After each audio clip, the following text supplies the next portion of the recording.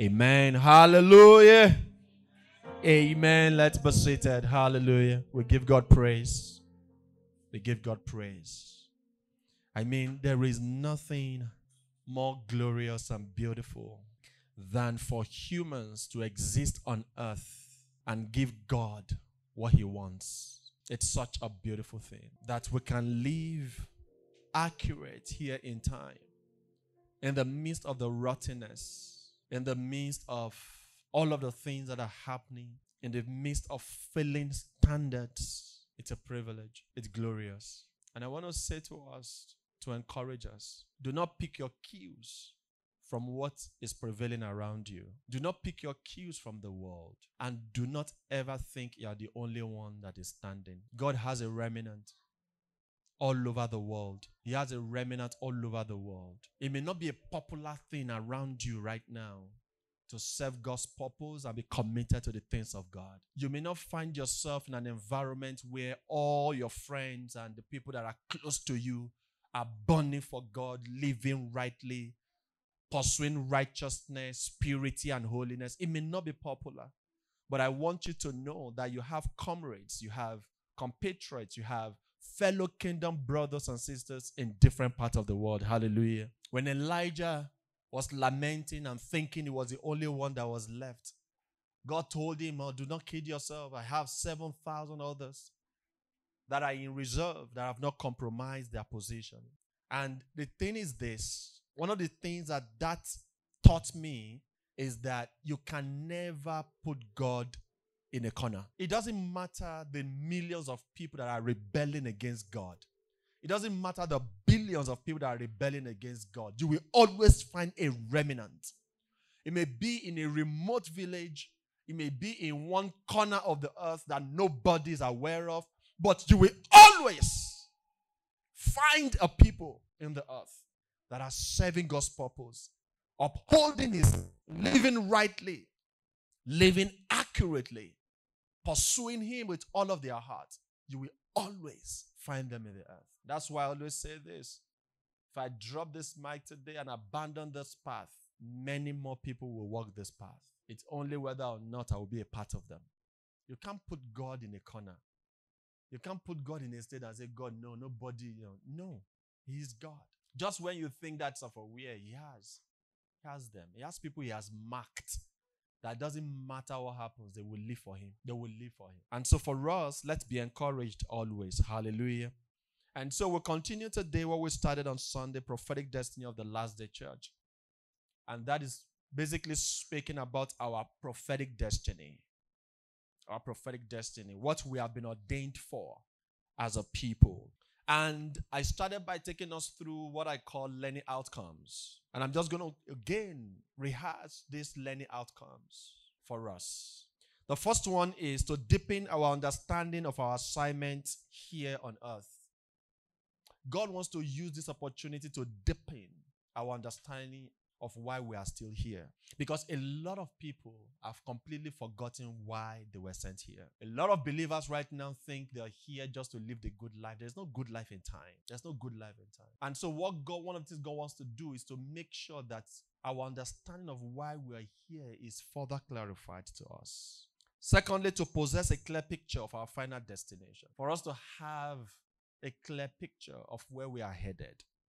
Because like I said on Sunday, if you lose sight of your destination, then any path becomes the right path. If you lose sight of your final destination, any path becomes the right path. Thirdly, to be firmly established on the path of truth and eternal life. And the reason why this is important is because a lot of people are walking away from the path of truth and eternity. A lot of people are walking off the path of truth and eternal life.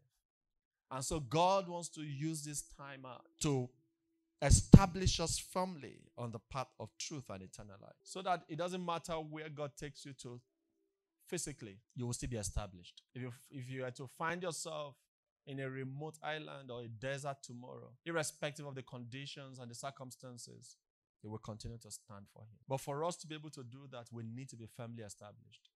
Firmly established. Fourthly, to remain unshaken in the face of adversity and crisis of the last days. There are a lot of people that have seen that are still standing today. They are standing because there are certain kinds of storms and waves that they have not experienced yet. So, but what God wants to do is to build us and fortify us so that it doesn't matter the waves and the storms of life that will come our way, we will remain unshaken. And then to avoid being carried about by every wind of doctrine. Number 6, to keep us burning for God like the disciples to the end of time. And number 7, to pull down grace for all that God is set to do that we have read out. And of course, we read from the book of John, and I encouraged us to read up. And we said on Sunday that the 12, apart from Judas Iscariot, remained steadfast to the end. They did not abandon the path, even when faced with challenges. Because the disciples went through a lot of difficulties. They went through a lot of difficulties. But they did not abandon the path. And I said when John was banished to the island of Patmos, where he received one of the greatest revelations in human history, it was in the middle of his tribulation. These people were so sold out and so established firmly in God that in the middle of their tribulation, they catch revelation. Some of them, like some of the hymns that we have been singing, they were written in the midst of thick tribulations and trials. Some of these people got their greatest revelation of God at the moment or at the point of their departure from time. But today, when you are not fully established in God, when little temptation or trial comes, you begin to doubt God. Today, because believers are not being built, when they are confronted with little challenges, they abandon the path. They seek alternate solutions. They go for quick fixes. They stop trusting God. Then the enemy will come and buffet them with lies that this God that you are serving does not pay. And a lot of people have been seduced off the path because of this. But the disciples, in the midst of their greatest trials, they stood for God. And that is where God is bringing us to. And what God wants to accomplish in our lives in this season. Because we have not seen storms yet. There will still be storms. Storms are coming to the earth. God is going to shake the heavens and shake the earth. At that point, it is a quality of our built life and what we've been established in that will keep us standing. What I mean standing is not physical, being alive physically. I mean standing spiritually. That's why Jesus Christ said, when the Son of Man comes to the earth, will he find faith? And anytime, there's a question like that, it is time to ponder. When the Son of Man comes, will he find faith in the earth? And that was in the context that in the end of time, there will be crisis. But will there still be a people that will say, no, I remain on this path. It doesn't matter the difficulty that this path comes with. I remain on this path.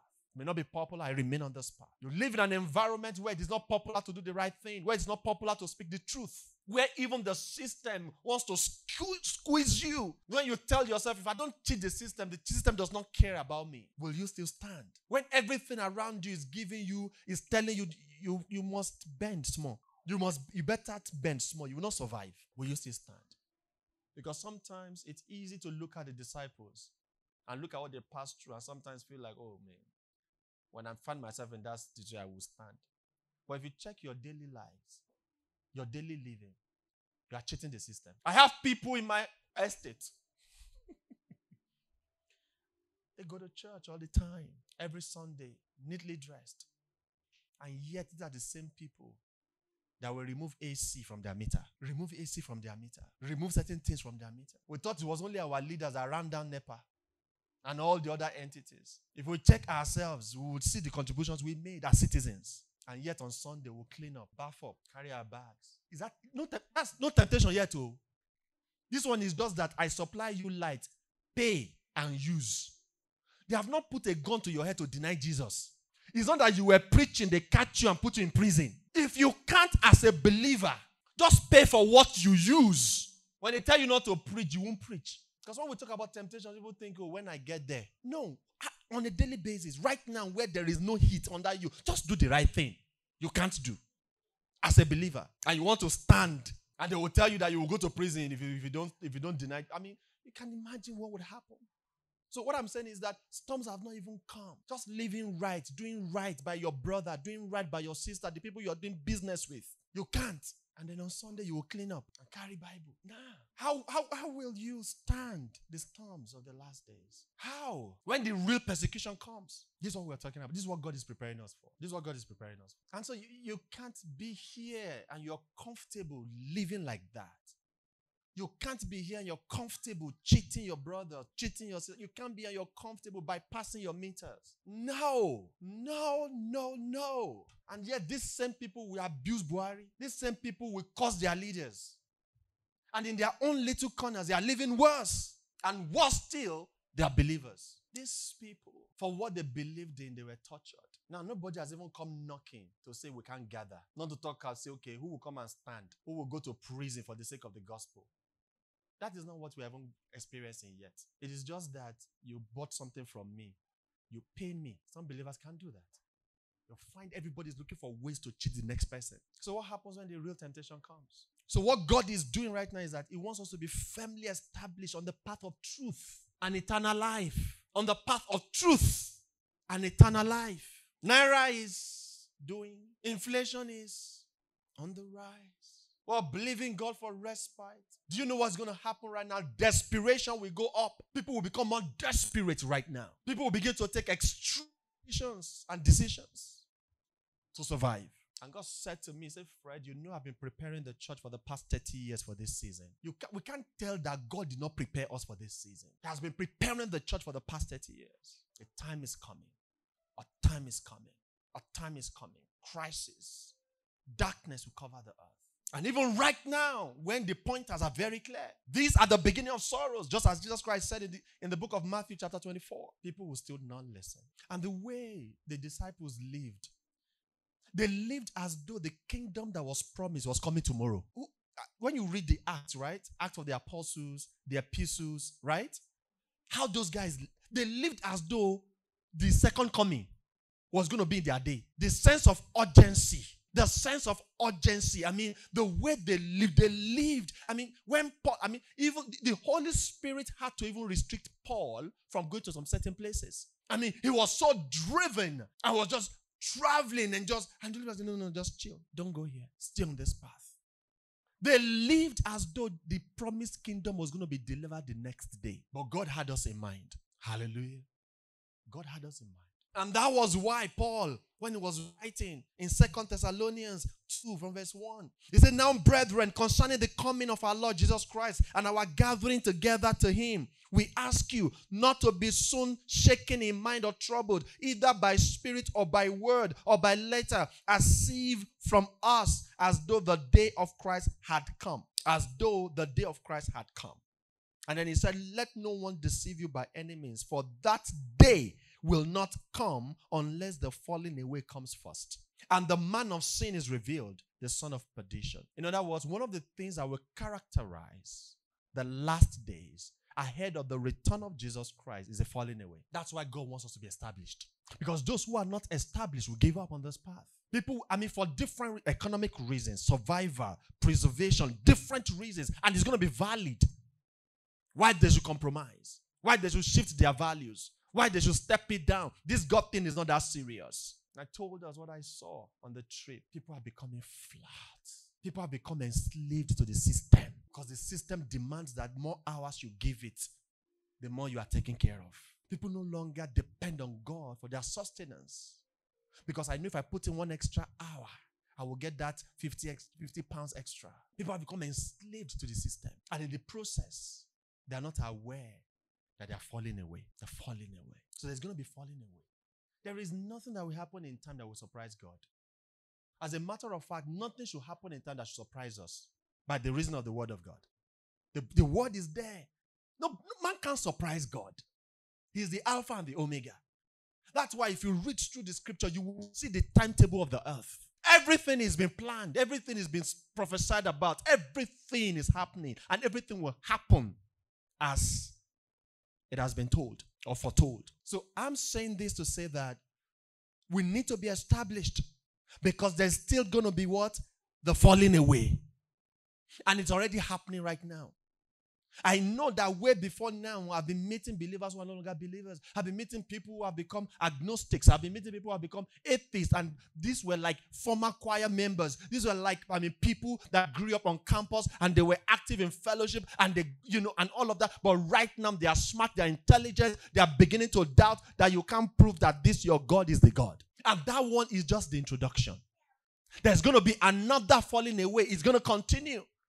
Because there will be people that will still abandon the path because of difficulties and challenges. They won't be able to trust God again. That's why God is calling on us to be established. Be established. Be established. Be established. So we're in a season when people will be driven by the extremes of life. People will begin to respond to the extremes of life. They'll be driven by the extremes of life. Extremes such as comfort. Too much comfort. Because it's not just about hardship. Too much comfort will also derail some people. Convenience. People will relax. That's why you will see people will be on fire for God in Nigeria. The moment they go to Europe or the Americas or anywhere there where the system works, where everything is comfortable, they do what? They relax. The fire that they carry here dies. And that is why I keep saying it, that the reason why we carry the fire is because of the hardship of the environment. The moment you don't think you need that fire, the system works. You don't need to pray to have electricity. You don't need to pray for the tap to run. You understand what I'm saying? The system works. It's very predictable. What then happens? The fire. Vroom. People just become flat. God becomes what they attend to when there is time. Because Babylon, the system that is the operating system that is running the world, is what has swallowed them up. They are now slaves to Babylon. What happens is that the enemy then recruits them to keep the engine of Babylon running. And you are toiling. You don't know you are already enslaved to the engine that is keeping the system running. And then the God part of you, everything just dies down. That's why the Bible says in the last days that the love of what? Will grow cold. That love there is not emotional love. God is love, right? In other words, the God dimension in them will do what? They become slaves to the Babylonians operating system that is, the engine that is making that system work. The fire goes down. But you need to be established.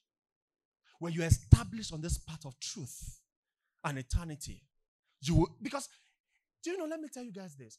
You see what is happening right now where people go to certain places and then they lose focus and all of that? It's the same thing as Nebuchadnezzar setting up a system and said everybody must bow to this system. A lot of Christians, people who have traveled, they don't know that they are like those people who are worshiping the golden calf. Because the system is arranged in such a way that it has no room for God. It will not give you time for God. As a matter of fact, no time for prayer. No time for family altar. Because the system demands that you are always given to it. So it's like worship of Baal or worship of the golden calf. And a lot of people don't know that they've abandoned their God and they are worshiping the system. That's what a lot of people are doing, but they have no idea. People can't connect with one another anymore. People can't care. People can't give.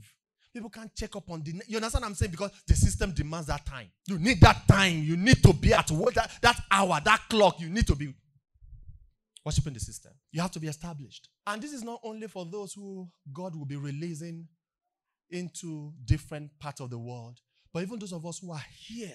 When God looks down and looks at you in Nigeria and looks at your commitment, let him see that you are not professing love for him because he can have your needs met. Because he knows. That's why Jesus Christ turned John 6 and said, I know why you guys are following me. It's because of the bread and the fish. It's because of what you can get from me.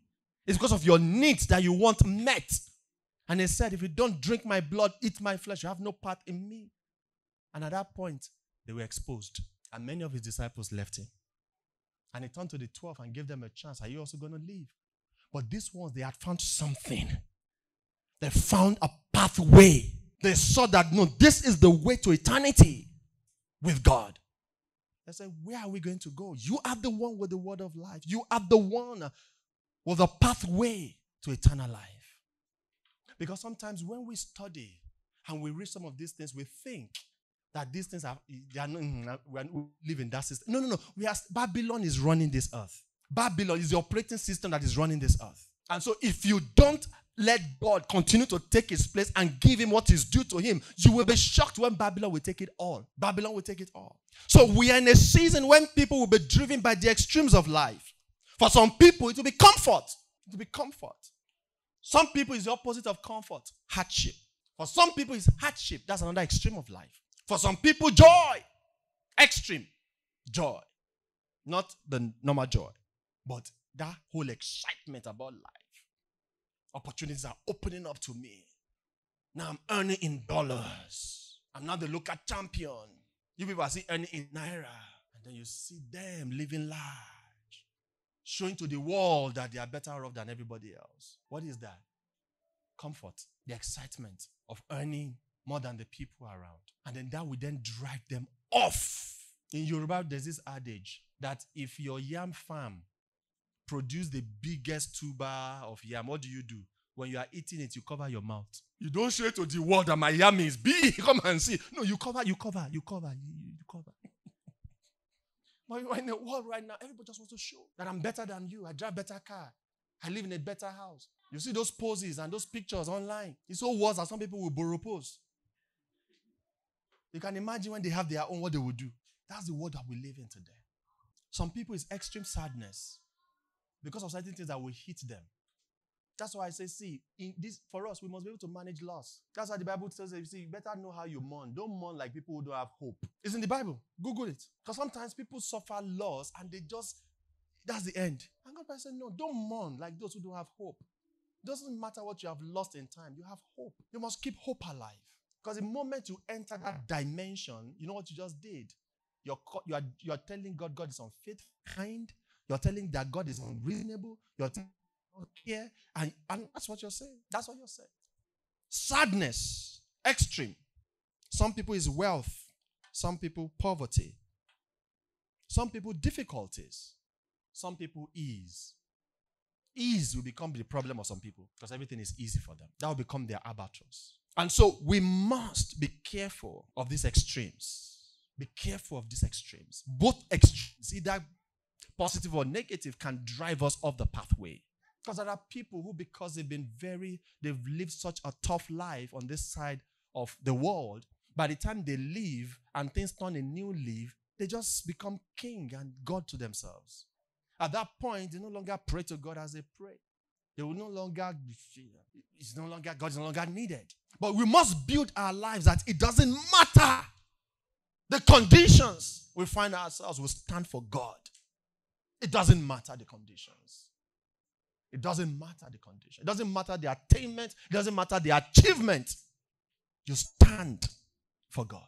You are still that same humble you, loving God, giving God his place, letting God reflect and giving him glory in the successes and in the achievements. Why do you think the West, they have no need for God in the West? Because everything works. Their God now is what? Is their government. Because the government stabilizes the system. But we must watch it. We must be established. We are the church of the last days. We are God's joker. Heaven is counting on us. So we must remain firm in God. And I want to say this, that for some of us, the risk is not even about abandoning the faith like some are doing, but the risk of becoming lukewarm or cold. Because some of us might sit here and tell ourselves that, oh no, I can't back. Is this God? I know God. I've experienced, and I will not. But some of us run the risk of becoming lukewarm or cold. And the moment you become lukewarm, from lukewarmness to coldness. And God warned in Revelation that at the level of lukewarmness, even before you become cold, I'm going to do what? Spew you out of my mouth. And so, God expects us to be on fire for him. And for us to remain on fire for him, we must be established. We must be established. We must be deep-rooted on this path. That was what Jesus did with 11. And he left and gave the gospel to them. And here we are today. The gospel has prospered for thousands of years, even in the face of tribulation and opposition, because they were established. They were not flaky. They were not moi-moi believers. They were not instant noodles believers. That's what God is calling us into right now, to be established. One of our assignments And as part of our prophetic destiny is to facilitate the closing of this age. Is to facilitate the closing of this age. And I need us to hold on to that. Many have gone ahead of us. Generations have passed in time. But there will be a people on earth that will close this age. There will be a generation on earth that will facilitate the shutting down of time. And we are part of that generation. You are part of that generation. You have been called and ordained to be part of that generation. And you need to be aware of your assignment. Part of your assignment is to shut down time. Is to shut down time. Let me read very quickly because of time. 2 Peter chapter 3 from verse 1. There are some truths there I want to just extract very quickly. And so if you're here and you are confused and you don't know what you're living for, I want to say to you today, the part of why you are here is to shut down time. It's to shut down time. So close this age. I'm going to be speaking more into that, but let's unpack some truth in this chapter 3 of 2 Peter. Because I've said it before. One of the things God will continue to lead us to do is to keep going to those portions of the scripture that speak to our time. Hallelujah. Remember, I've said it that context shapes everything. If you are in winter, you don't wear light clothes. Can't live in the UK, Europe, or Canada, or the Americas, and it's winter, and you're wearing what you're wearing right now. You will freeze. Why? The context is shaping what you wear. The season is shaping what you wear. And so the same principle applies in God. That seasons determines our emphasis. When the season of the end, our emphasis is not how people can be comfortable here in time. It doesn't mean that God will not take care of you. It doesn't mean that you won't walk in miraculous provisions. Those ones are your inheritance, panoma. It's not debatable. All you need to do to activate those just to have sense. You will activate those. Those are your inheritance in Him. But if you now make that the emphasis and what you camp around day in, day out, then it's like wearing light clothes in winter. Reading from verse 1, Peter said, "Beloved, I now write to you this second epistle, in both of which I stir up your pure minds by way of reminder, that you may be mindful of the words which were spoken before by the holy prophets, and of the commandment of us, the apostles of the Lord and Savior. Knowing this first, that scoffers will come in the last days, walking according to their own lust, and saying, where is the promise of his coming? For since the fathers fell asleep, all things continue as they were from the beginning of creation." And do you know where these scoffers are? These scoffers are not from outside. They're actually from within. So in other words, the people that will make you believe that the return of Jesus Christ is still far will come from the church. Because these people recognize, they say, since the fathers, in other words, they recognize that our fathers actually had this conversation. Separate them, please. So these people are not from outside. They are going to come from inside and make you feel comfortable and make you feel as though the coming of Jesus Christ is still a distant reality. And they will use the word occupy wrongly. Yes, we are to occupy, but in a state of preparedness. If you occupy and you're not getting ready for his return, that's a misoccupation. That's a misoccupation. So our occupation now, when we say occupy, must be in a state of readiness, facilitating his return. It is not in a state of just sitting down and lounging and say, the Bible says we should occupy till he comes. He said, they will come and say, where is the promise of his coming? For since the fathers fell asleep, all things continue as they were from the beginning of creation. And Peter said, for these they willfully forget that by the word of God the heavens were of old, and the earth standing out of water and in the water, by which the world that then existed perished, being flooded with water. But the heavens and the earth, which are now preserved by the same word, are reserved for fire until the day of judgment and perdition of ungodly men.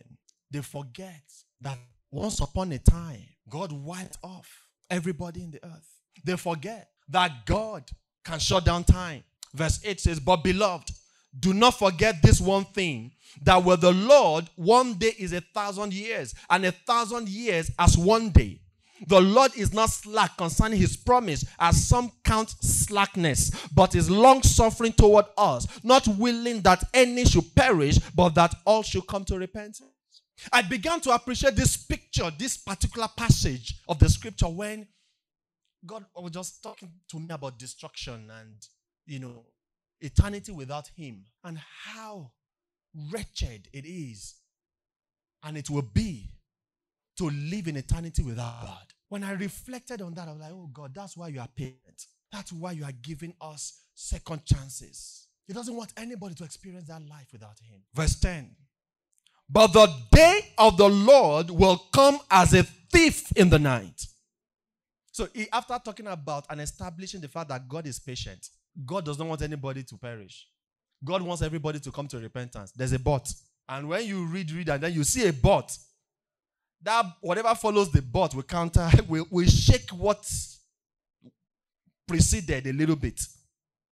But that he is patient, that he does not want anybody to perish, that he's waiting on everybody to be saved, does not mean it will continue forever. But the day of the Lord will come as a thief in the night, in which the heavens will pass away with a great noise, and the elements will melt with fervent heat. Both the earth and the works that are in it will be burnt up. Therefore, since all these things will be dissolved, what manner of persons ought you to be in holy conduct and godliness? What manner of person ought you to be? You are supposed to be living in holiness and godliness. You're supposed to be living holy and godly lives. So in other words, time of the end, type of life.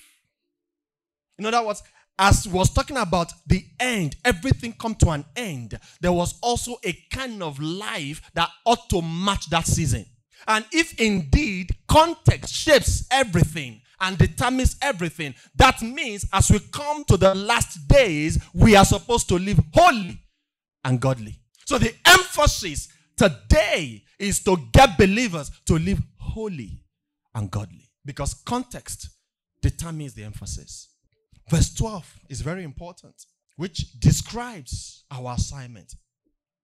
It says, looking for and hastening the coming of the day of God. Looking for and doing what? Hastening. In other words, fast track, facilitate the coming of the day of God. That's why I say part of our assignment here is to facilitate the closing of this age. So you have to be looking forward to, and then you have to hasten the coming of that day. You have to look forward to and to hasten the coming of that day. And so part of the prophetic destiny of the last day church is to look forward to and to hasten the coming of Jesus Christ. That's part of our prophetic destiny as the last day church. And you can't say you are a last day church and not be looking forward to and hastening the coming of the day of the Lord. This is part of our assignment. This is our prophetic destiny. We must have this clear picture and understanding that you are here not just to get by, that you are here not just to survive, that you are here not just to live life and wait for Christ to come, but that you are here to facilitate the coming of the day of the Lord, to hasten it, to quicken it, to make it come fast. Because God is not going to do everything by himself, even though he can do everything by himself. There are certain things that God has said, no, I'm going to continue to work with man. From the beginning, he demonstrated it. When after creating all the animals, and then he called Adam, come on, finish the work. The same way in the midst of the last days, God will not just shut down time all by himself. He's going to do that in partnership with the last day church. So this is part of our prophetic destiny. This is part of why we are still here. We have to hasten the coming of the day of the God. And he said, because of which the heavens will be dissolved, being on fire, and the element will melt with fervent heat. And he said, nevertheless, according to his promise, look for new heavens and a new earth in which righteousness dwells. Righteousness. Ladies and gentlemen, this is what God is asking us to facilitate. Who does not want to live in a new heaven and a new earth where righteousness dwells? When you walk around, you see injustice. You see the strong taking advantage of the weak. You see people in power taking advantage of people who are not in power. You see the imbalance, the inequality, the oppression. I mean, come on, that is not what God wants. And if you don't want that because you have the nature of God, then what we need to do is to facilitate the coming of a new heaven and a new earth where only righteousness dwells. That is part of our assignment. Verse 14 says, therefore, beloved, looking forward to these things, be diligent to be found in him in peace. Hey, hallelujah. He said what? Be diligent to be found in him, be established. Firmly established in him. Firmly established. Because that's why I'm saying one of the objectives of this, the learning outcomes of this series is to be firmly established. So be firmly established. Because there will be storms that want to derail you. Because there will be things that want to discourage you. Because things will come at you to take you off the path. But you have to be you have to be diligent to be found by him in peace. Without what? Without spot and what? And blameless. Today, people justify certain things. They say, I don't do this. This is the only one I have. If you are here, be sincere. If you're one of those of us that say, okay, I don't womanize, I don't smoke, I don't drink, but this is the only one. And God knows I've tried. No, that won't do it. Oh. It won't do it. Oh. It won't do it. He said we should what? What? He said without what? Without spot and what? Blameless. That is perfection. That's wholeness. Completeness. So right now, you can't be in God and as a member of the last day church. And because you have checked certain boxes, and then you now say, this is the only one. Because we have a lot of that in the church today. Today. We have a lot of people who say, oh, because I don't do this, because I pray, because I do this, but this women thing. That's the only one. And God understands that is the only one I have. This only one that you have is going to lead you to hell. This only one that you have is going to negate the 99%. This only one. And we are not saying this enough in church. We are not saying this enough and it breaks my heart. And then people don't know that there is grace. See that one thing, that one vice. The grace of God that helped you conquer the other 99 can still help you conquer that one. But because we don't say it, we don't get to release the grace. Because we don't teach holiness, we don't get to release the grace that can make people live holy. Because we don't teach purity, we don't get to release the grace that can make people live pure. But rather we teach favor, and the people are finding favor. And they will be favored and be favored and be favored and end up in hell. We tell them about the goodness of God and how much he wants us to prosper. And the people will live in prosperity and they will be prosperous. There will be so much prosperity. And they will end up in hell. Because what really matters, we have relegated to the background. This message has become what people hear once in a while. The message you should be hearing every day. Sometimes people hear, they come around TF Church and they come and say, wow, thank God. At least, it's good to be hearing this message once in a while. I'm like, I won't tell them, I won't pray, I will pretend. I will just nod. And I'm like, no, you don't hear this message once in a while. You should not be hearing it once in a while. Say, this message was meant for me. Thank God I came here today. I should be hearing this once in a This message once in a while. This is not a message you hear once in a while. This is the gospel of the kingdom. The disciples, Jesus Christ didn't come with any other gospel. It was when John the Baptist came, when Jesus Christ came, it was what? Repent, for the kingdom of God is what? Is at hand. That's why the disciples, they lived as though the kingdom will come to them next day. Then what happened to us? God opened our eyes to other portions of the Bible. We now can see what those portions can do in time. How those promises can make us become big and comfortable. Then we tabernacle there and we neglect the most important thing. So this is not a message you hear once in a while. Because this is about your eternal life. To be found in him in peace, without spot and blameless. And consider that the long suffering of our Lord is salvation. As also our beloved brother Paul, according to wisdom, the wisdom given to him. I jumped to verse 17. And he said, you therefore, beloved, since you know this beforehand, beware. Hallelujah. He said what? Beware. In other words, be careful. Take heed. Lest you also fall from your own steadfastness. So in other words, it is possible to fall from your own steadfastness. That's what I was saying. That before you know, you become lukewarm. From lukewarmness, you become cold. And then gradually the system tells you, come on, you need me, not God. The system tells you, serve me, I will take care of you, not God. That's why some of those people say, no, this government is my God. And then people on fire here, they go there and they worship that system. They worship that system. Anything about God will just fade out. No more caring, no more, because it demands your time, every bit of hour that you can squeeze in to get extra bucks. And the system is designed so perfectly that before you know, 40% of whatever you earn is tax. And it tells you have to do more. It's a deception. That's why you don't jackpot if God has not sent you. Just what I'm saying. Anybody, you are leaving here to Europe to study, to do anything, or to live, or to relocate, make sure God sends you. Make sure you are sent. Because it can be a trap. Make sure you are sent. Because a lot of people on fire here have gone to those systems, and then before you know, the system became their God. And the God, and man, if you don't worship this golden calf, man, hungry, go, why are you? You don't go see money send home. Oh. This is your God thing. I just a laugh. And then after a while, you two will be where the golden calf day.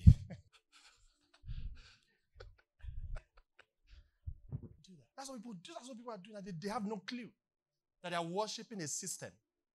Because that system keeps them alive. And they abandon God. That must not be you. That must not be you. That must not be you. That's why God is emphasizing this right now. The family established. The family established. Beware lest you also fall from your own steadfastness, from your own fervency, from your own fire. Beware. Beware. And he said, being led away with the error of the wicked. And he said, but grow in the grace and knowledge of our Lord and Savior Jesus Christ. Instead of that, you should do what? You should grow. Instead of that, you should do what? You should advance. That's why, please, you go to a place and then you realize that your spiritual life is beginning to come down. Please, check out of that place and of that system. Because you won't know. It's gradually the things of God, your taste will begin to change. Your appetite for the things of God will begin to just change. And then you can say, at least I'm not committing fornication. I'm not going, you won't know. It's very subtle. So this is not only for those who may have to travel or relocate. This is also for us here. Let firmly be planted. Beware, be steadfast. Even while you are here, because even those of us who are here, even the system here tells you more time you give it more time, give it more time. The few hours you need to spend with God, to pray in the morning, to commune with your Father, to study, Babylon takes it. You can't spend quality time with God.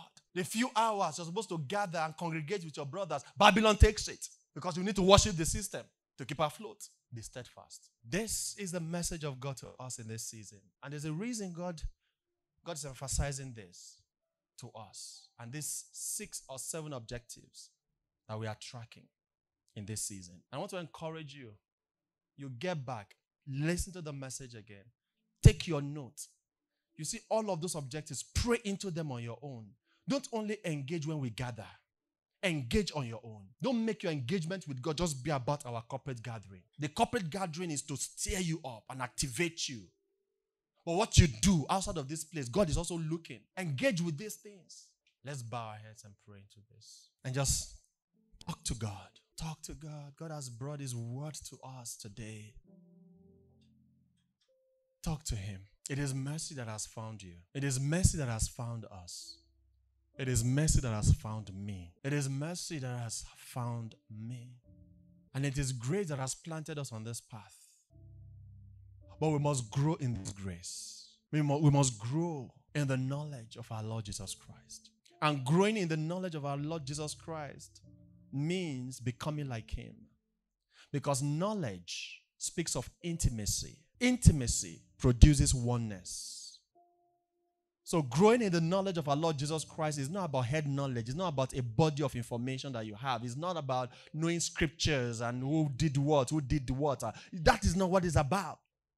It's about intimacy. It's about oneness, about becoming like him. It's about becoming like him. You can have a lot of scriptures in your head and yet not become like him.